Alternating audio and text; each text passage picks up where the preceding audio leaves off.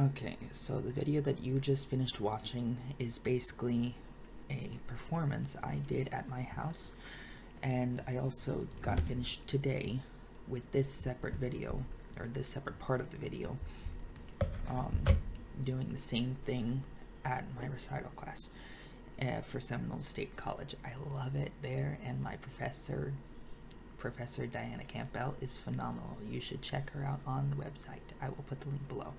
Basically, she had the following things to say, and then I will also give myself like a grade between this performance and the recital performance. She said that first off, I had a decent / phenomenal retardando at the part where I should have done it in this video, and I didn't for whatever reason, because I didn't notice it until my piano teacher had to point it out to me.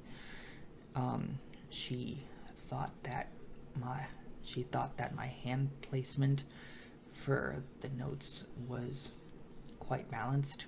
I think that's how she worded it. I don't know. And she also said that the melody was not as weighty. I did not put as much weight on the melody as I did the bass for certain parts, and so I need to work on that. Honestly, those comments are all completely fair, and for the most part, here's what I'd like to grade myself for the performance you saw, and then the performance I did at the recital. First, for the performance at the recital, I'd give myself like a 75%. Technically, I would have given myself 70, but I'm just going to add the 5% because the mistakes I did make, I was able to correct quite well, and I made quite a few of them, so I basically caught myself every time I made a mistake, fixed it, and was able to continue on. On top of that, I just did not feel I felt more scatterbrained when I was playing that performance versus the one you saw. In the one you saw, at least it was fresh in my mind, and I had the practice in, and it helped me. It helped me for the most part in the recital performance.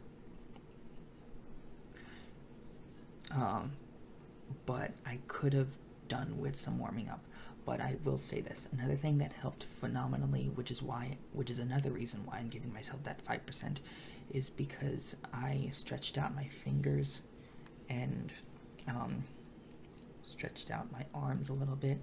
My wrists just stretched and kept the stretching going so that my hands and fingers would be as relaxed as possible when the time came, and I wouldn't feel too stiff. Although, honestly, the stiffness might have helped because those keys were very sticky on that piano.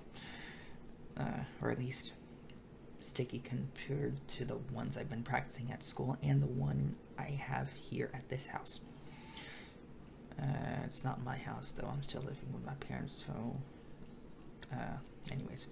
Basically, those are the reasons why I gave myself a 75 for this, and I'm giving myself a 90% out of 100 for the video you saw, because I made far fewer mistakes.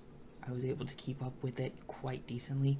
The only thing I wish I would have done differently was having more rhythmic accuracy for certain parts. I was able to, as well as just keeping with a better tempo, because I do remember one particular part when I just went too fast with the beat. So those are my only two things why I gave myself a 90 for this performance, and that's why I gave myself a 75 for the recital.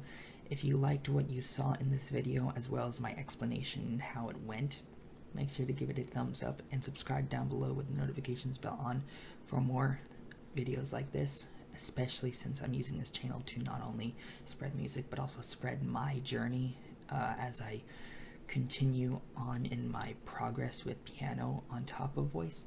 So thank you so much for watching. I'll see you all next time. Bye.